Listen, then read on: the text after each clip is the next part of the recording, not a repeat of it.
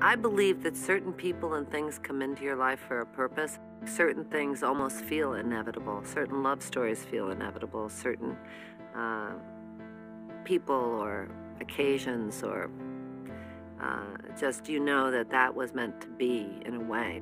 When I was doing The Hunger, I had an episode and was hospitalized, and they came up and told me that I had endometriosis, and if I ever wanted to have children that I would need to be operated on, and I wasn't devastated. I thought, well, there's nobody in my life right now anyway I want to have a kid with.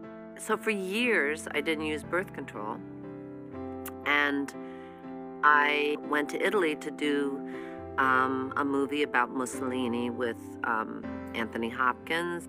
And I started seeing this young guy that he was Italian and spoke great English and was gorgeous and nice guy and loved his family, loved Italy. I finally got a chance to, embrace my Italian side, which was why I decided to do the movie, because it was going all over the Italy. And I was going to learn Italian and everything. And I had been actually praying, and because there's so many great churches in Italy, to find some more meaning in my life, because at this point I felt really overqualified for my career. I was working, but it wasn't enough, and I felt this disconnect, and I was 38, and nobody understood how this happened, but I found myself pregnant.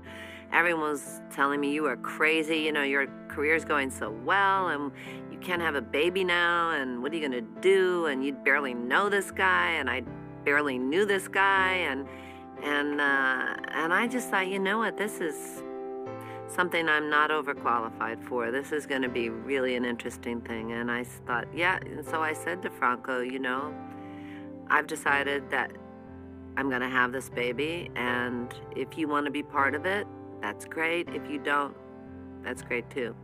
Because I thought, you know what, if this was an impossibility and it's happened, clearly it's meant to happen, and let's just go for it.